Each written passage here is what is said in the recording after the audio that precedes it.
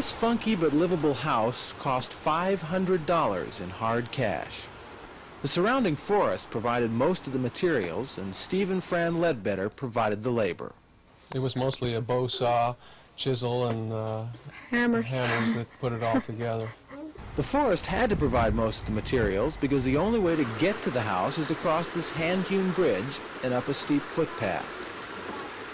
The way we found this was to follow a deer path, and we found this clearing, and then we built our house here.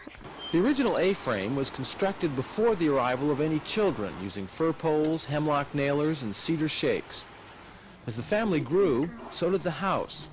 First, the addition of a family pit and sleeping loft.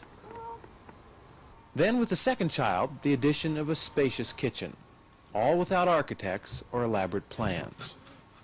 My attitude toward building is kind of just, as you go, you'll see it evolve. I have a hard time putting down plans. I had to tear the hole in the house. I had to tear the section out of the house before I could see what I was going to build. I couldn't envision it before I tore that piece out of the house. The approach is not without problems. Excavation for one addition resulted in a foot of water inside the house with the first rains. Rough-hewn construction leads to drafty walls. The biggest cash expense has been for insulation to make the house warm and comfortable. The Ledbetters are ready for a more permanent structure of their own making, believing that the benefits of the owner-built house far outweigh the hassles, even on the first attempt. I think anybody can do it if they have the desire. There's a lot of time involved.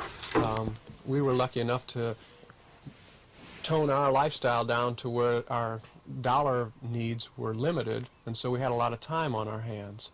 And if you have that time, you can do wonderful things and create a very comfortable home that's much more livable than if you pay somebody else to do the job for you.